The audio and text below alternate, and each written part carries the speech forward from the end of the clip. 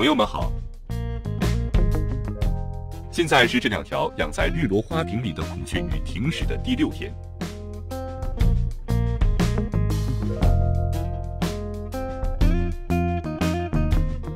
孔雀鱼的状态还是不错的，停食给它们带来的影响并没有开始想的那样明显。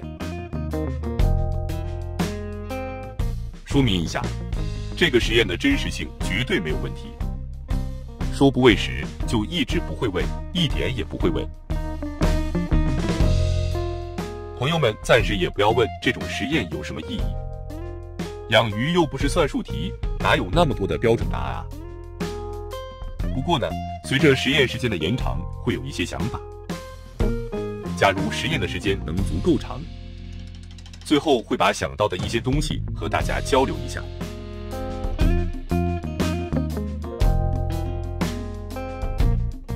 换一个角度看一下这2条孔雀鱼，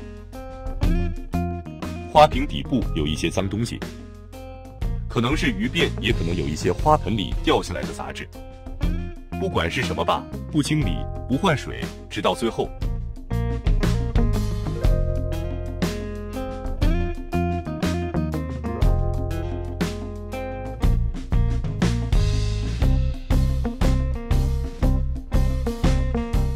问题来了，看孔雀鱼现在的状态，它们还能再坚持3天吗？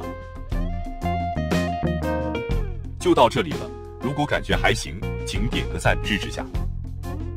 山高水长，天涯未远，咱们下次再见。